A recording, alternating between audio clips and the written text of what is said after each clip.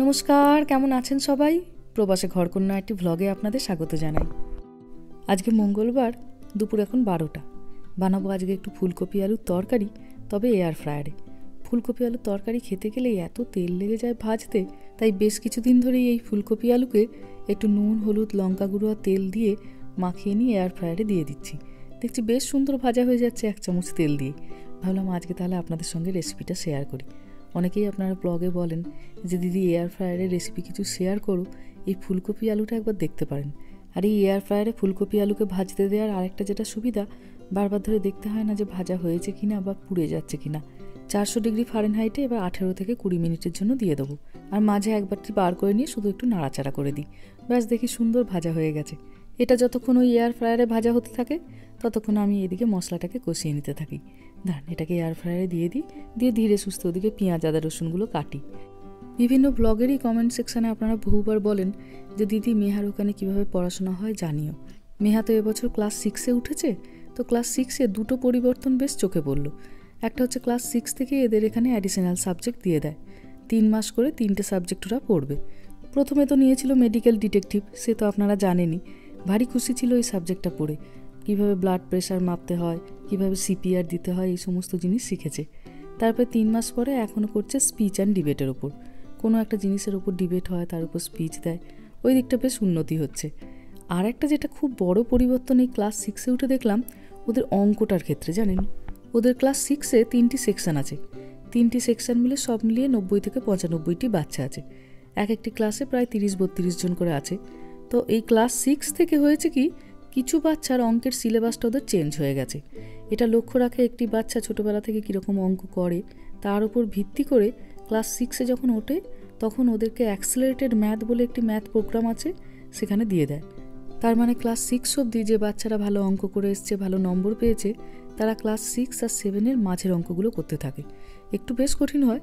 আর বাকি যে বাচ্চারা থাকে তারা ক্লাস 6-এরই ম্যাথ করে। আর এটি বাবা মাকে জানানো হয় যখন বাচ্চাটি ক্লাস 5 থেকে 6-এ ওঠে, তখন স্কুল থেকে ইমেল আসে যে তোমার বাচ্চা অ্যাক্সেলারেটেড ম্যাথ পেয়েছে, এবার থেকে ও সেটি করবে। আর আরেকটা যেটা ভালো হয়, ওরা যেহেতু এখন সবাই তো অনলাইনে ম্যাথ করে, প্রত্যেক সপ্তাহে সেখান থেকে আমাকে মেল পাঠাতে থাকে যে এই সপ্তাহে মেহা কতটা উন্নতি করলো, কতটা অবনতি করলো, কতটা ওর টার্গেটটা মিট করতে পেরেছে কিনা। দাঁড়ান, ওর আবার 20 মিনিট হয়ে গেছে, ও ডাকছে। দেখি কেমন ভাজা হলো, দেখুন কি সুন্দর ভাজা হয়েছে।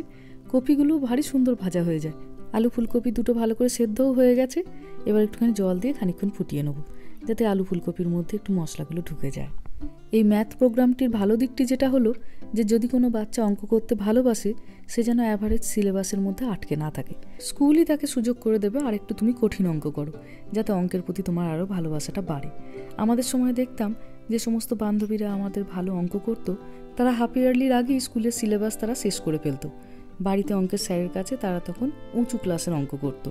কিন্তু একটা বাচ্চার বহুক্ষণ সময় স্কুলেই থাকে, তারা তখন ওই স্কুলের অঙ্কগুলো করতে দেখতাম একটু বিরক্ত হতো, কারণ অলরেডি তারা ওইগুলো করে ফেলেছে আর ওইগুলোতে তারা আর কোনো ইন্টারেস্ট খুঁজে পাচ্ছে না। কিন্তু যেহেতু স্কুলে বাচ্চারা অনেকক্ষণ সময় থাকে, সেই সময়টা যাতে তারা ভালোভাবে কাজে লাগাতে পারে, ওই জন্য স্কুল থেকে এই ব্যবস্থা করা। তবে এক্ষেত্রে এই প্রোগ্রামে যদি কোনো বাচ্চা পরপর 2-3 বার ভালো যদি রেজাল্ট করতে না পারে, তখন তাকে আবার নর্মাল ম্যাথে নিয়ে চলে আসা হবে। ওর বাবাকে খেতে দিয়ে দিলাম। চলুন এবার আমাটাকে নিয়ে আসি। এই, তুমি কেন jacket খুলেছো? Because I'm feeling I was in school. Now, I wore my jacket in the last time. Now I wore it like 6 years ago. And then we went to Toy Time in Storeful, and I didn't remove my jacket. And because I put it on in my backpack, I put it on, I did it. এইসব গল্প তুই রাখ, তুই jacket খুলেছিস কেন এই ঠান্ডায় আমাকে সেটা বল। Because it was so hot today. It was so hot today? Yeah. বাইরে এখন 4 ডিগ্রি না 5 ডিগ্রির মতো টেম্পারেচার, এত ঠান্ডা বাইরেটায়। প্রত্যেকটা দিন ওকে স্কুল থেকে আনতে যাবো, দেখবো জ্যাকেট পরে নি। মামা, এবার কিন্তু তোমার কোল্ড কাপ ফিভার হবেই মা। মামা, can you go to the bathtub? R bathtub? তোমার নেলস গুলো দেখি হাতের। বাবা, অনেকটা বড় বড় হয়ে গেছে। দেখি ওই হাতটা, দেখি ওই হাতটা, দেখি। বসো, আমি নেল কাটারটা আনছি। কেটে যাবে, আঙুলটা কেটে যাবে। আঙুলটা কেটে যাবে। ও নো নো নো, দাও, স্টপ। I did it. হ্যাঁ দিদি ছাড়। এই সপ্তাহে শনি রবিবারে সময় করতে পারিনি এদের নখগুলো কাটার। মেহাকে নিয়ে অতটা ভয় নেই, কিন্তু রামাটা একটু দুষ্টু বেশি তো, স্কুলে গিয়ে ছোটাছুটি করে লাফালাফি করে কাকে এখন আঁচড়ে টাঁচড়ে দেবে তখন তো আরেক কাণ্ড হয়ে যাবে। মেহারটা একটুখানি ছেড়ে দিল, রামারটা মনে করেই কাটাতে হয়। ও বোধহয় স্কুলে গিয়ে খুব ধুলোবালি নিয়ে খেলা করে, প্রত্যেকটা নখই দেখি সব সময় কালো হয়ে আছে, এত ময়লা ঢুকে থাকে। স্নান করিয়ে খাইয়ে দাইয়ে রামাকে এবার আইপ্যাডটা দিয়ে বসিয়েছি। এসেছি এবার মেহাকে আনতে। নিচু ক্লাসগুলোর একটু আগে ছুটি হয় আর উঁচু ক্লাসগুলোর একটু পরে ছুটি হয়। টিফিনও হয় তেমন, নিচু ক্লাসদের আগে টিফিন হয় আর উঁচু ক্লাসদের পরে টিফিন হয়। আসলে এখানে স্টাফ খুব লিমিটেড থাকে তো, একসঙ্গে অত বাচ্চাকে মেনটেন করাটা মুশকিল হয়ে যায়। ওই জন্য কিছু বাচ্চাদের আগে ছাড়া হয় আর কিছু বাচ্চাদের পড়া। ওই যে চলে এসেছে, দেখছেন ও জ্যাকেট পরে নেই। কিরে কেমন ছিল দিনটা? কেমন ছিল দিনটা? ভালো। ভালো? আমি কি এগিয়ে রাখবো একটু গাড়িটা? হয়ে যাবে? ও তাড়াহুড়ো নেই, ধীরে সুস্থ হয়।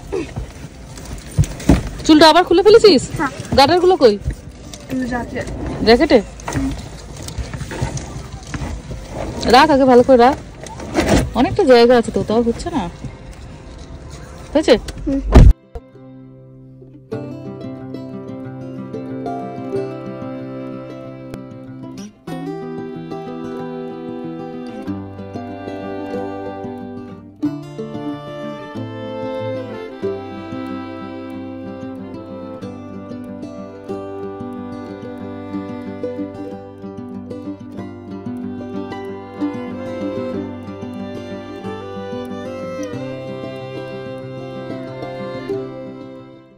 দিনে 14 ঘন্টা 16 ঘন্টা বসে বসে কাজ করে করে ওর বাবা ইদানিংকাল খুব ওই পিঠের যন্ত্রণায় ভুগছে। ওই জন্য আজ তো আর বৃষ্টি নেই, কলগুলো নিতে নিতেই এখন খানিকটা হাঁটছে যতক্ষণ একটু সূর্যের আলোটা পায়। রোদ একটু শরীরের জন্য ভারী দরকার। এখানে এই যে দিনের পর দিন সূর্য ওঠে না, কোনো রকমভাবে 2-3 ঘন্টার মতো একটু রোদ পাই, ওই জন্যও হয়তো মানুষের গা হাত পায়ে এত ব্যথা হতে থাকে। মাঝে মাঝে এই বাইরেটা এসে দাঁড়ালে বেশ ভালোই লাগে।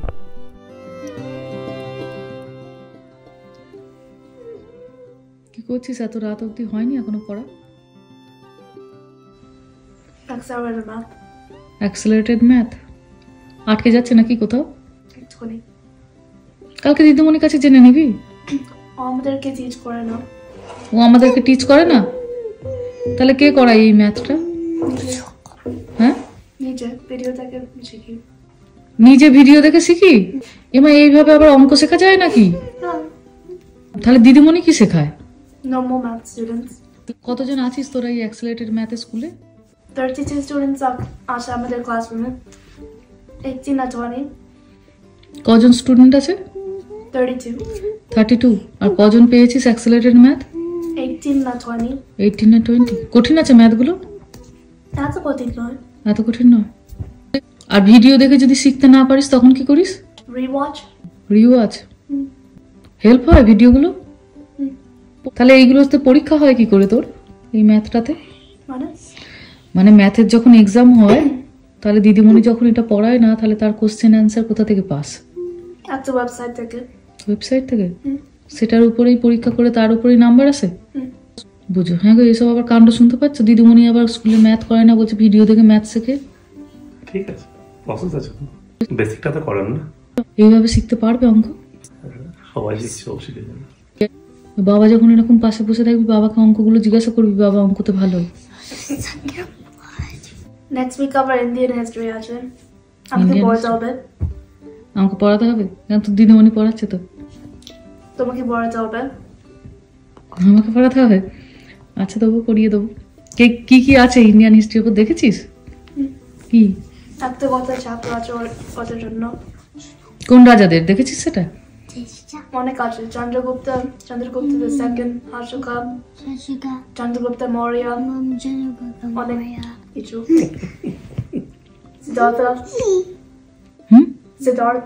সিদ্ধার্থ।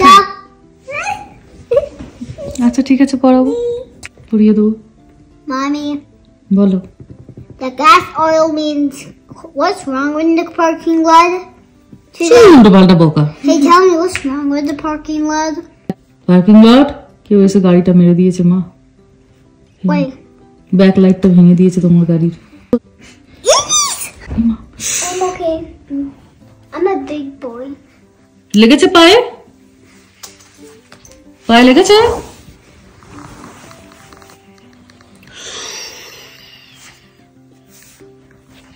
অনেক টাও হয়েছে। কি করে হলো এত টাও? In the chair. চেয়ার থেকে পড়ে গেছিস? In the school. ব্যাস, in the school, in the chair. দুপুরে ফুলকপি আলুর তরকারি যতটা করেছিলাম আর একজনের মতো আছে। দেখলাম তাতে তো হবে না। গতকাল রাতে খানিকটা কাবলি ছোলা সেদ্ধ করে রেখেছিলাম, ভাবলাম ওটাকে একটুখানি ছকে নিই, একটু বেশি করেই করে নেবো, তাহলে আজ রাতেও হয়ে যাবে, আবার কাল রাতেও হয়ে যাবে।